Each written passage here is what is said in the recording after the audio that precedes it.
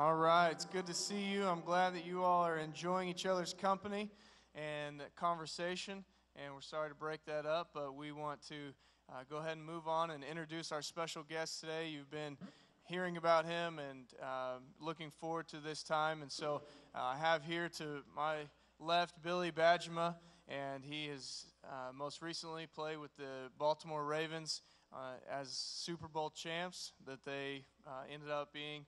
And just an incredible story that he has, and we want him to share. He brought with him his wife, Emily, down here. And she's sitting next to Brad. And then their son, their oldest, is Will right here. Will is 5. And then Ben is 3. And Audrey Kate is 2.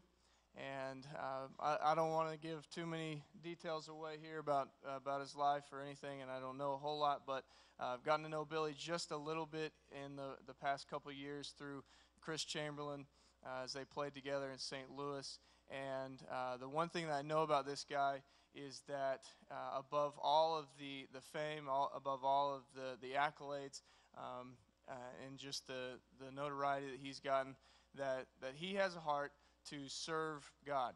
And he's doing that wherever he is and with whatever he can, everything from FCA camps, speaking to small young ones, to being in schools and giving of his time and energy in that way. He's been a supporter of our golf tournament in the past, and just a generous heart and ready and willing to do what he can. So Billy, would you come and speak to us? Would you welcome Billy this morning?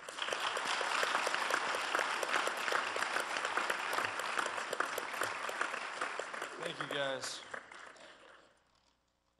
It's great to be here. Just excited about the chance to kind of share my story over the last 7 or 8 months. It's been exciting.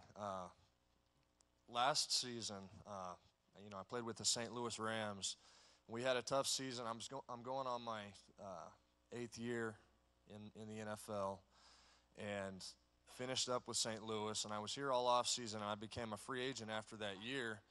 And free agency opened and nobody called, and continued to kind of wait around and didn't get much attention all through free agency. I was working out with Chris Chamberlain and staying in shape and staying ready to play, thinking I would get a chance, but the phone just never rang.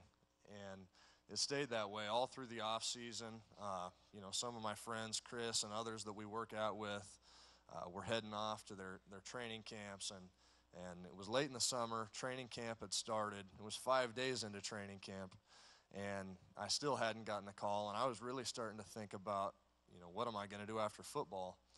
And, everywhere I would go, people would say, hey, man, is anybody called? I know that must be tough. That has to be hard. I'm sorry. All this stuff, and I'd say, yeah, I want to play. Hopefully I'll get a chance to, but really it wasn't the hardest thing in the world. It wasn't that difficult, and the reason it wasn't was because of a decision I made when I was young to make Jesus Christ my Lord and Savior, and then also from things that God has taught me along the way through sports, particularly my junior year in high school. I remember all growing up, playing sports, football, baseball, and basketball. That was a huge part of my life and what I loved to do. And I got better and better, and I was pretty good at all of them. And I'd never had anything but success, really, in every level, from being a kid in Little League to junior high and through high school, and was at the point where I'd set goals and I had dreams of, being a college athlete, being a professional athlete. In my junior year, I went into that year really excited about the opportunity to kind of make that transition, because this was the year when colleges would start looking at me, and when I'd have a chance to really show what I could do. And in football that year, there was a big quarterback battle starting the season. I played quarterback in high school and really wanted to be the starting quarterback, and I got the starting job my junior year. And about 5 games into that season, I wasn't playing very well, threw a couple interceptions, and I got put on the bench. And for the rest of that season, I just kind of watched from the sideline, and it felt like some of my dreams as far as football were slipping away, and that was tough. And then in basketball season, the year before I'd had a great season. This year I didn't play well at all. I ended up just struggling through that season, getting ready for baseball, which I felt like was my best sport of all three. And then baseball season came around, and that was the worst of any of them. I just struggled. I didn't play well at all.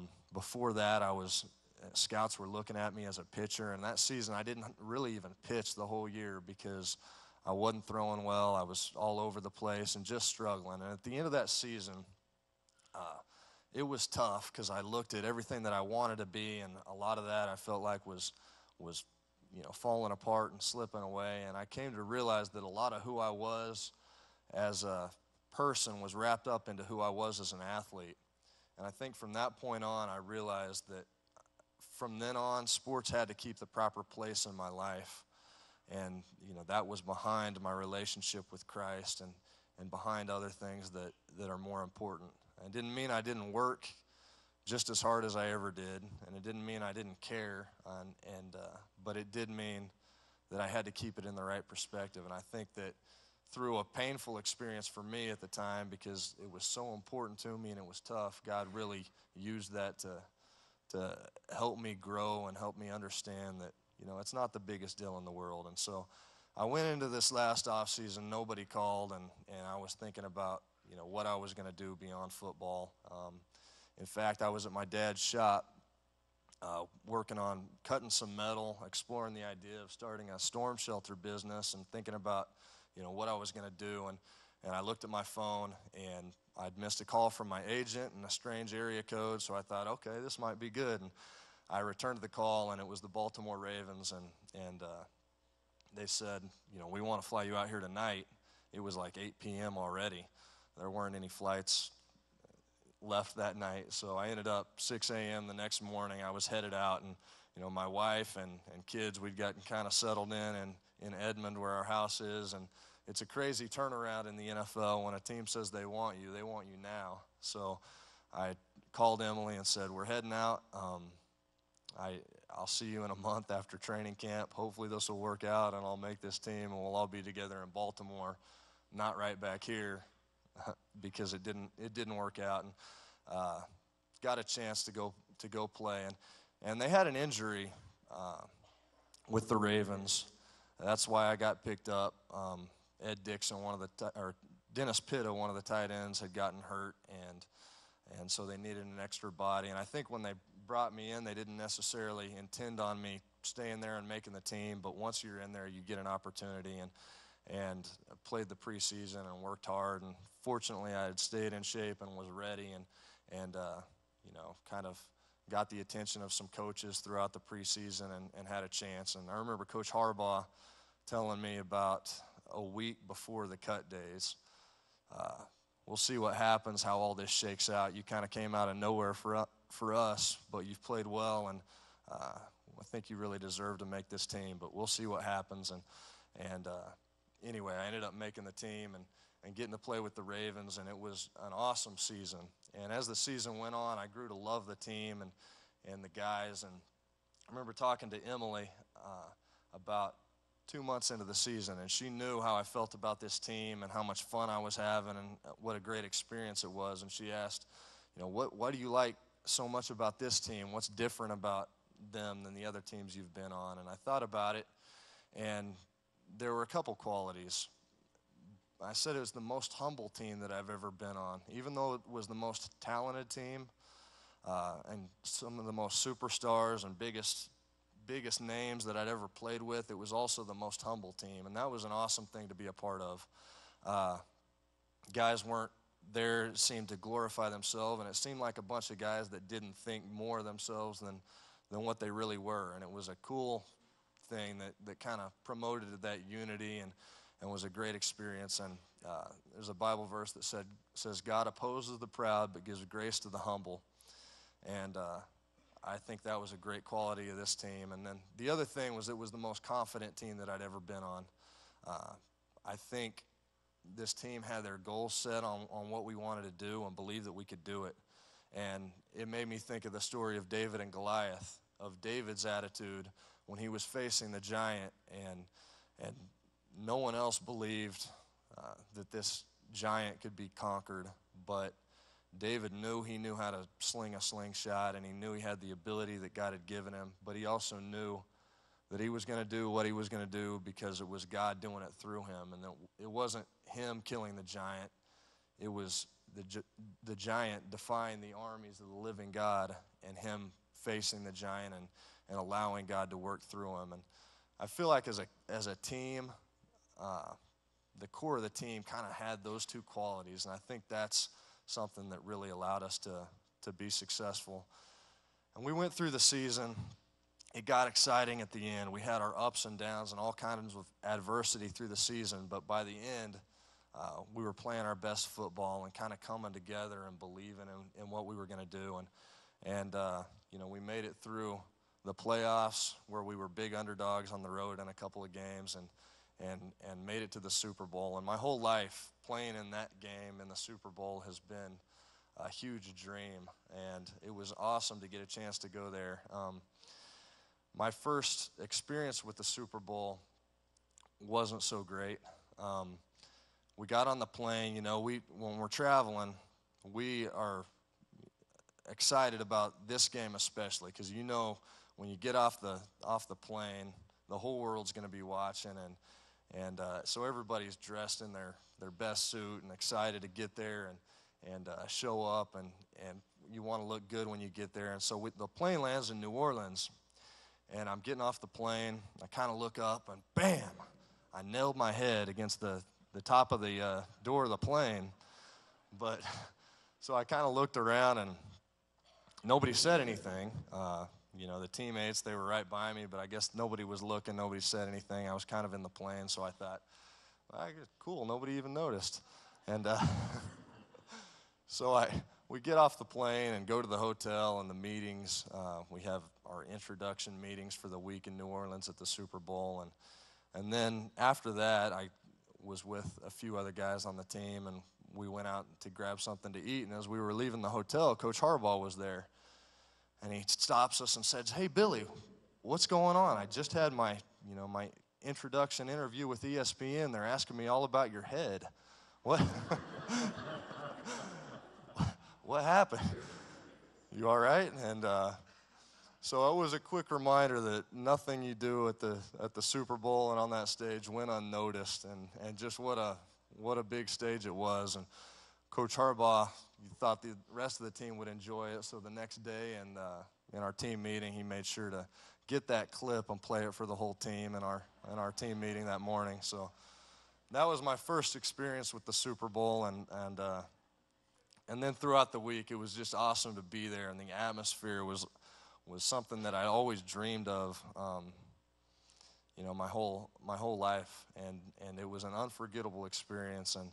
And the morning of the Super Bowl, we have a guy that is associated with our team. He works for the team as the director of player development, and he's the guy that when we got to Baltimore, the director of player development kind of helps you find a hotel. He helps with everything, and he played in the Super Bowl in 2000, and then they took him on in that role the year after he retired. He was a great player. His name's O.J. Brigance, and was on the top of the world as far as that goes, and they kept him on just because of the type of guy he was. He was a man of faith, a guy that everybody respected and looked up to, and so the Ravens hired him after he was done playing. And a couple years later, he got diagnosed with ALS, which is a disease that has taken control of his whole body, and now he's in a wheelchair and he can't speak. He can't move other than to move his head and smile and kind of look at you. But he has a computer on his wheelchair, and he can speak to the team through the use of his computer, and he uses his eyes to write out what he's going to say. And through the course of the season, I really came to respect him because of the things that he said to us and because of the attitude that he had and how he dealt with his circumstances. And the morning of the Super Bowl, the biggest game of all of our lives, he got in front of us and had a speech to the team. And I want to, because it was so powerful to me at the time, and just looking at him, I want to read part of it to you. At the first part, he talks about thinking he might not be able to go to the game because he was just in the hospital and he might have to miss it. But he ended up getting to make it, and talks about the excitement of the moment. And he says, and this is through his computer, but he's standing in front of us. He says, "I was asked a week and a half ago during an interview the following question. This team seems in many ways to be a team of destiny with the passing of Art Modell, Ray's retirement announcement, etc. Do you agree?"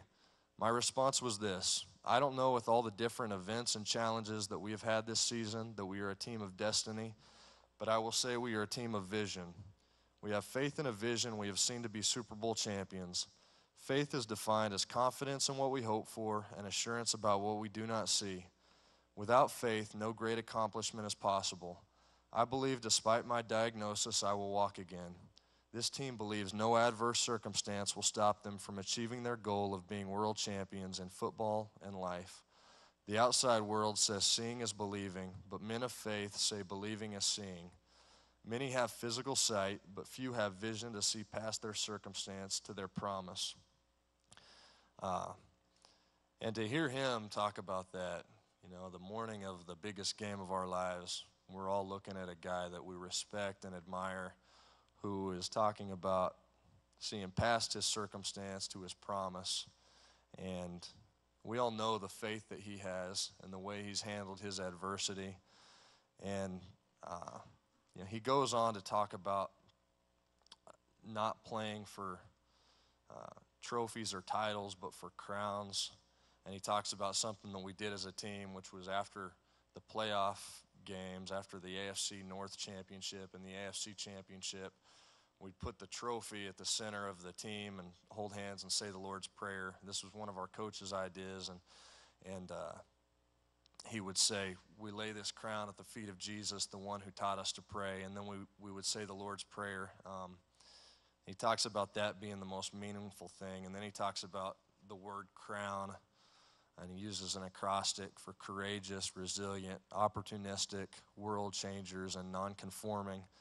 And Coach Harbaugh emailed us his speech, right after he gave it, and so I read it again on the way to the Super Bowl right before the game, and just was kind of overcome with emotion, thinking about where God had taken me in the last several months, and what a blessing it had been to be a part of this ride, and all the dreams I'd had about playing in that game and having that opportunity, and to get a chance to do it. And we played in the game, and it was an exciting game, a great game. We ended up winning and being Super Bowl champions, and I got a chance to celebrate with my 2 boys and wife and family on the field afterward, and it was an unforgettable moment and a dream come true, and thankful for everything that God allowed us to experience this season.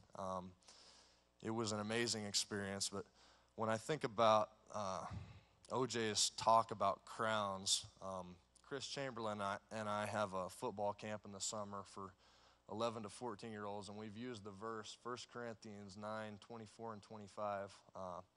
Says, "Do you not know that in a race all the runners run, but only one gets the prize? Run in such a way as to get the prize." And we talk to the kids about what that means and giving all they've got and everything they do and how we're supposed to do that. But then we talk about what it goes on to say, which is they do it to get a crown that will not last, but we do it to get a crown that will last forever. And that a Super Bowl trophy and the ring that we're going to get and all those things were a dream and an awesome experience and just a wonderful blessing throughout the season. But it's awesome to think and remind myself that that's one of those crowns that won't last. But our faith and what we do for Jesus and what Jesus did for us on a cross allows us to have that crown that will last forever. And I think that's just the most amazing thing to think about. However great it was, and it was fun and an awesome experience that we'll never forget, we've got something even greater, and that's because of what Jesus did for us. Thanks.